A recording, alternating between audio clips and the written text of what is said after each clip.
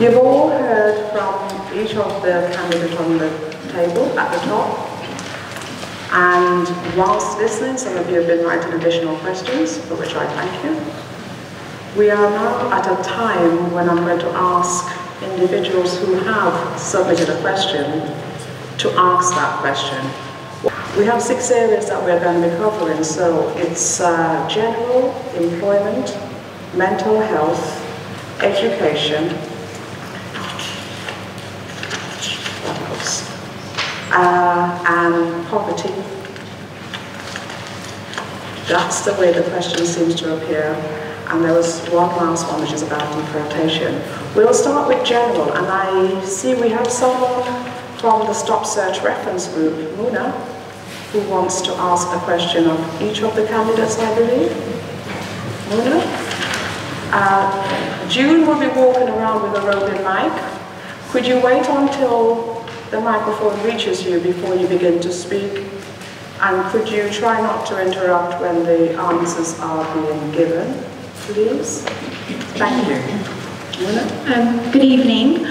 My question is, what do these candidates know about the issues, concerns and priorities of the racial minority communities, and how will they use this information if they are elected? Did you all hear that? Yes? Can we start from my right, please? Okay, thank you.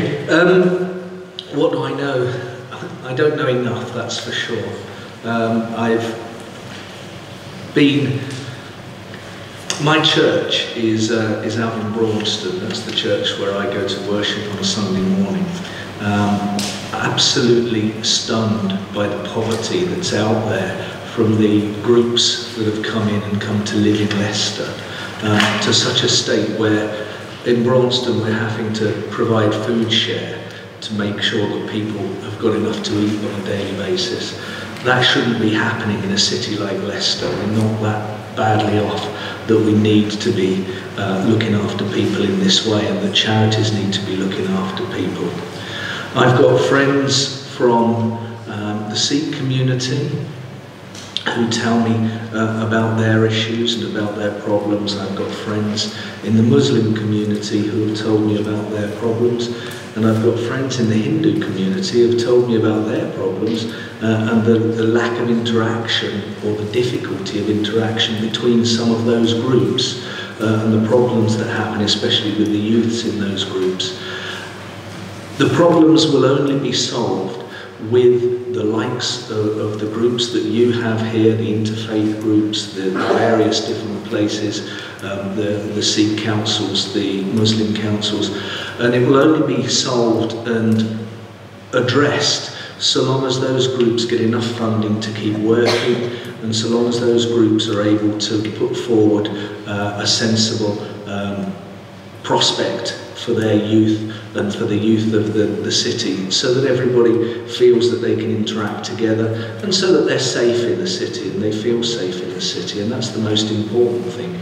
We have to make sure that the people that are happy enough to stand up, the volunteers that stand up to help the various different groups within the city, have the ability to do that and have the funding to do that. And that's why I've said I want to devolve a certain amount of power, however much I can under the rules, to those community groups, so that each community group knows what's happening. Because the people in Hamilton probably have no idea about the problems that exist in Braunston. The people in Beaumont Leys have no idea of the problems that happen in Highfield.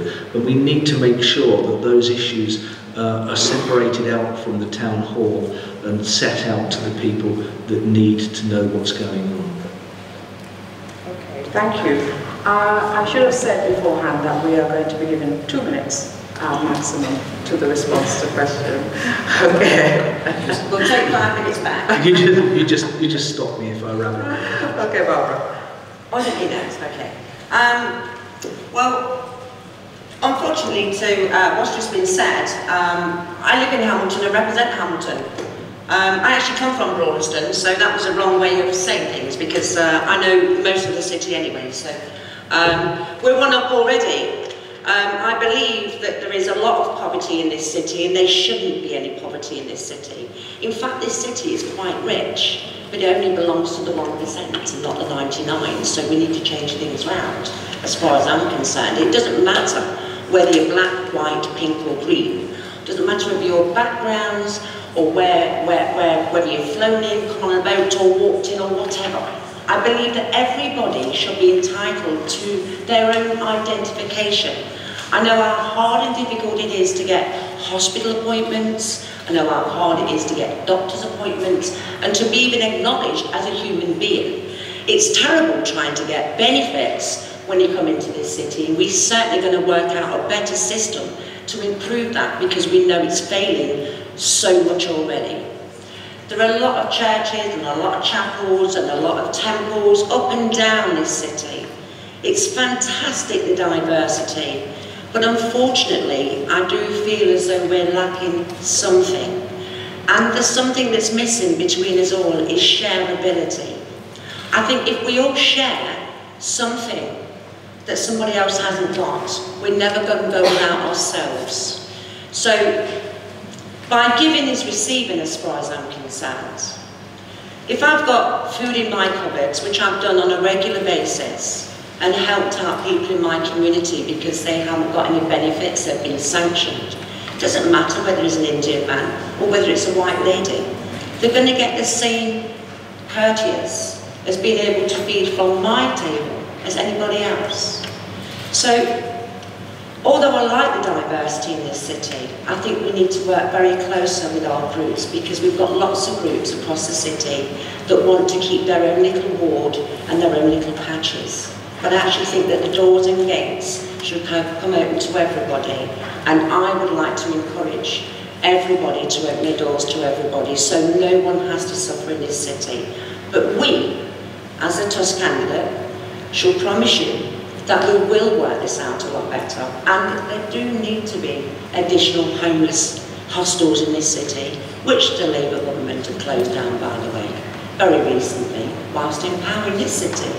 And as you know, there are a lot of Asians, a lot of black men, a lot of white men, even single white ladies are actually sitting on our streets in this city, homeless tonight.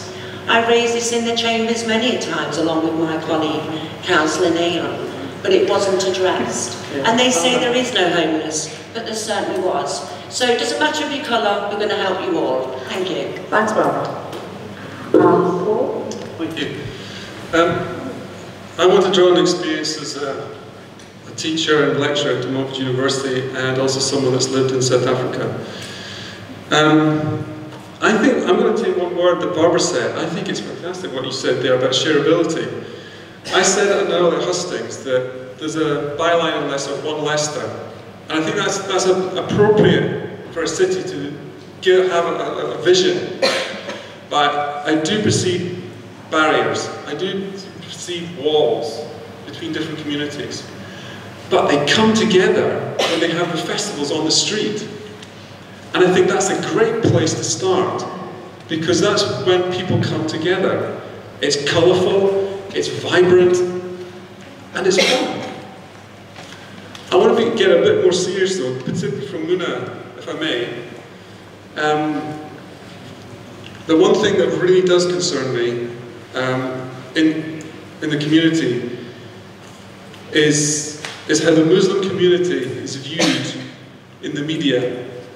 But I also say that I think a lot of the Muslim organisations have been very vocal in putting their points across, because what is happening around the world puts, I think, sometimes pressure on the Muslim community. And I've heard that from friends or students at the university because of the news about ISIS.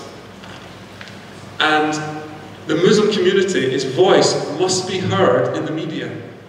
Because I don't think the media is allowing the Muslim voice to be heard.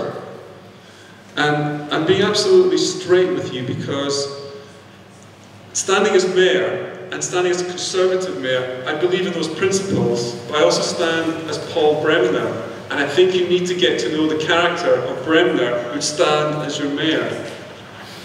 And Barbara, I completely agree with your shareability. I think that is a word which should go across this city, because in speaking to one or two people before this meeting, I think, I'm going to use the term black minority groups, but you're not, you're in the majority, have felt downtrodden, have felt prejudice, have felt lack of opportunity.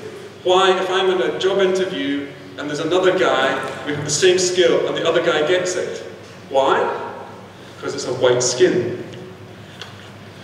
And these are the things which I don't think is talked about enough, is not shared about enough. So Muna, let's get it in the open.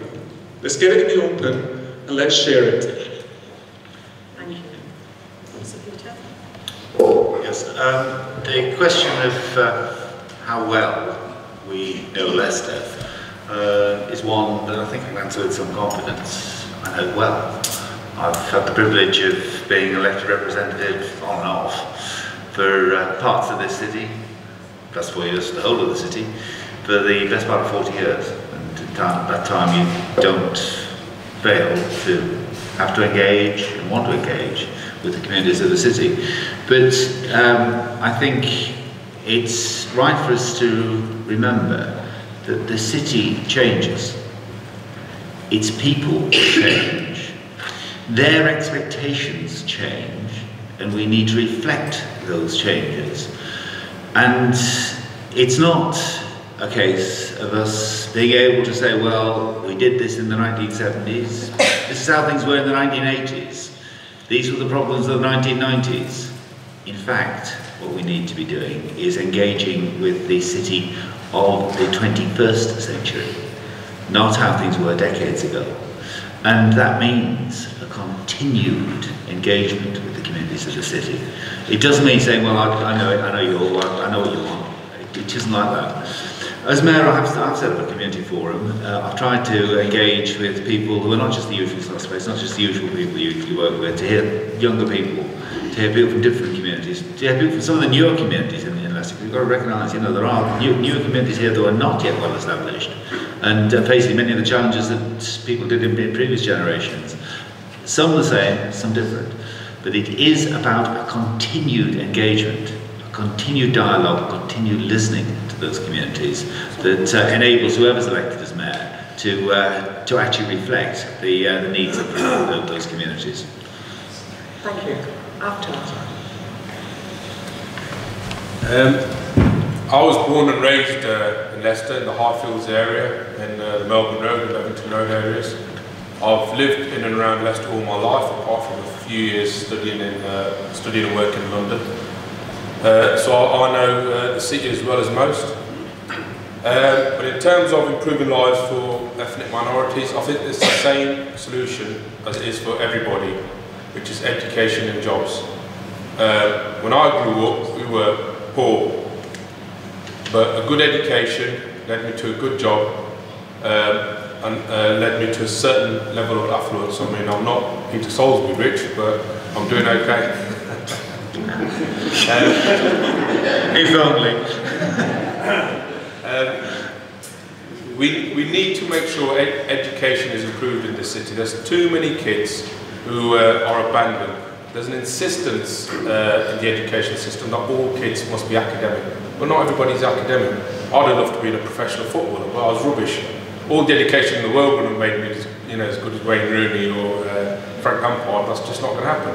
Some kids just ain't interested. When I was at school at Judge Meadow, I was temporarily put in class 8 of maths. And I sat around watching these kids drawing cartoons for the whole of the maths lesson. And even at that age, I thought, what a waste. What a waste. Why are you forcing kids to study academic subjects that they've got no interest in? They said themselves, look, if you allow us to learn a trade, we'd be interested. You're forcing us to study maths and history and geography that I've got no interest in. So what do? They went straight on the dole and added to our growing dole queues. We need to offer more than academic education to our kids. We need to offer vocational training. So even if our kids at 14 want to leave and study plumbing, carpentry, being an electrician, let them do it. Don't force them to sit in school for 4 years studying maths. and when they'll actually just be drawing cartoons. Education and then jobs.